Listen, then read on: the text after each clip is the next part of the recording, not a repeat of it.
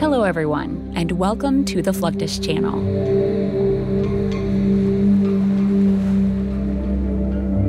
After the end of the Cold War, there was a growing need for studies and development of new small surface combatants to operate in the coastal region.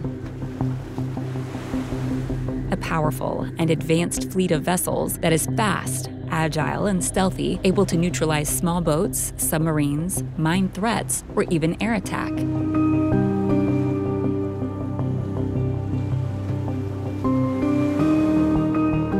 The result? The U.S. Navy $35 billion Littoral Combat Ship Program that creates the affordable combatants built to operate in dangerous shallow and near-shore environments, as well as the vast ocean.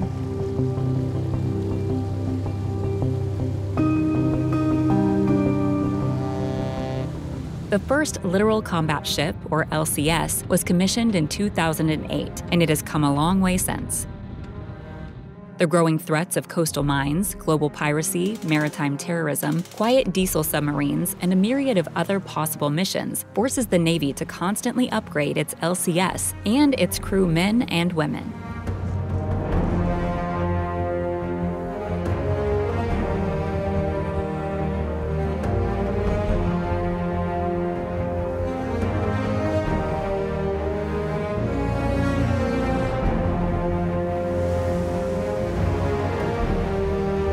As of 2019, the U.S. Navy has 35 littoral combat ships, based in San Diego, California, and Mayport, Florida.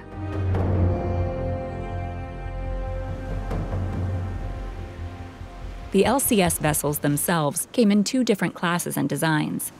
The Freedom class design, developed by Lockheed, is a steel, double-chine advanced planning monohull ship.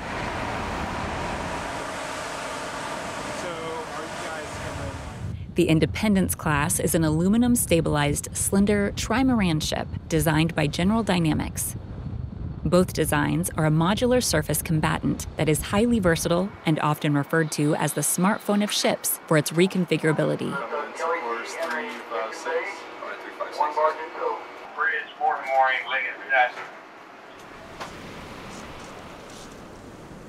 The LCS was envisioned, designed, and constructed to be capable of changing primary missions through a modular mission package that includes surface warfare mission, mine countermeasures mission, and anti-submarine warfare mission package.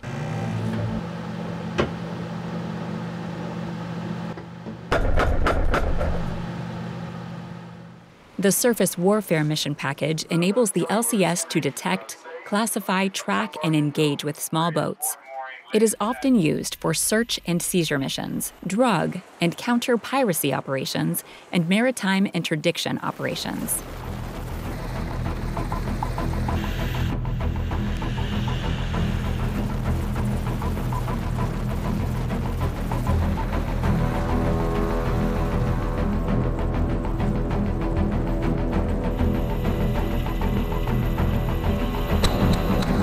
It is armed with two 30mm gun systems, a counter-boat missile system, two 11-meter rigid hull inflatable boats, as well as a surface-to-surface missile module.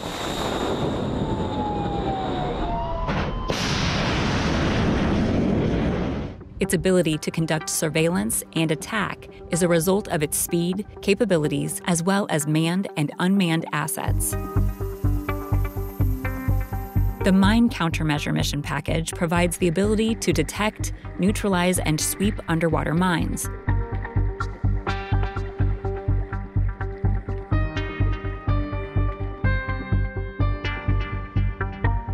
The Navy utilizes the mechanical mine sweeping system from the MH-53, or the mine hunting and neutralization systems mounted on the LCS.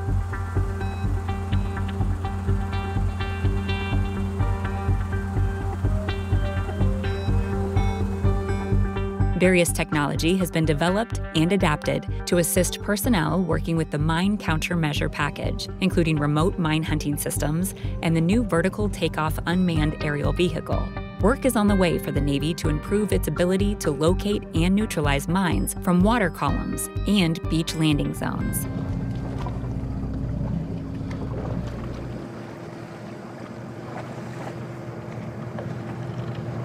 All right, we're in. All right, drop it. Rubbing. The water fluid. The anti-submarine warfare mission package of the LCS helps the commander to maintain undersea battle space awareness against diesel-powered submarines that work on shallow-depth water.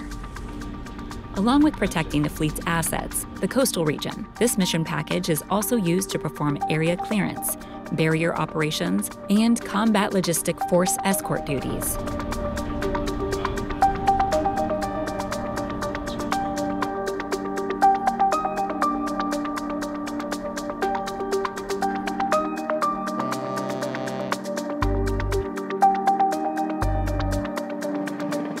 Each of the LCS variants is capable of carrying small assault transport. The littoral combat ship is equipped with a flight deck and hangar for the Seahawk helicopters that are used for surveillance or assault.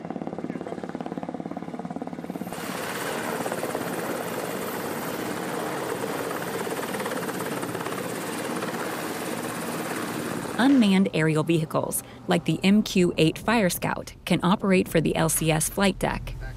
Cycle power?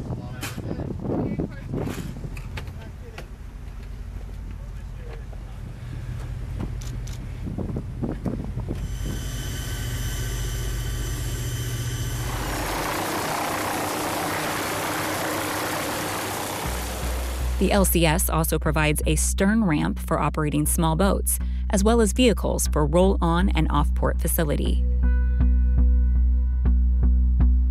Both the Independence and Freedom LCS are armed with Mk-110 57mm guns and RIM-116 rolling airframe missiles.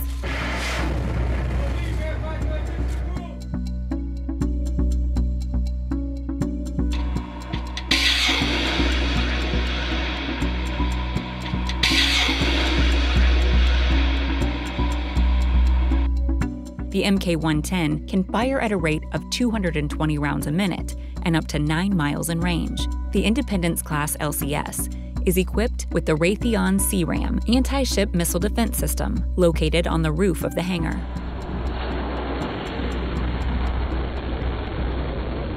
The Phalanx close-in weapon system carries 11 missile launchers for the rolling airframe missile. It is also loaded with 3 super-rapid Bloom offboard countermeasures and 2 Nolka decoy launchers.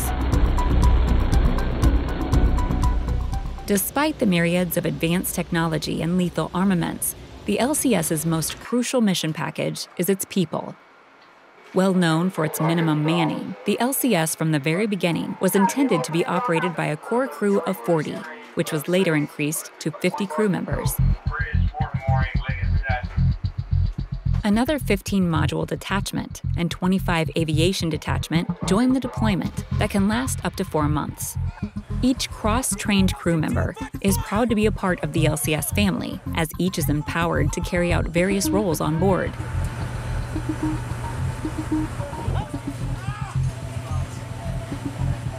This gives them a better opportunity to embark on a new journey with their newfound skill.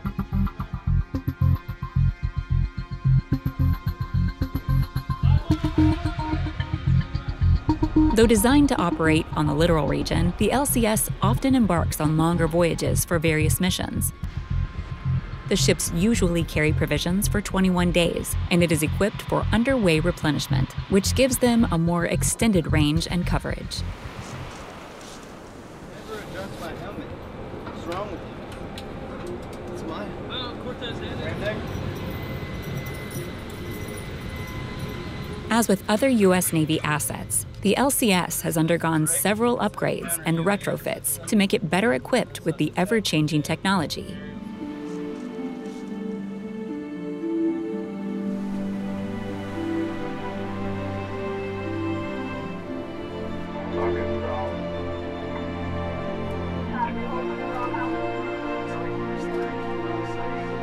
Its high speed allows rapid movements of Marines and equipment, and its versatility to perform various roles over the vast ocean and the littorals at lower costs make the LCS a valuable asset to the U.S. Navy and the other allied forces of the United States.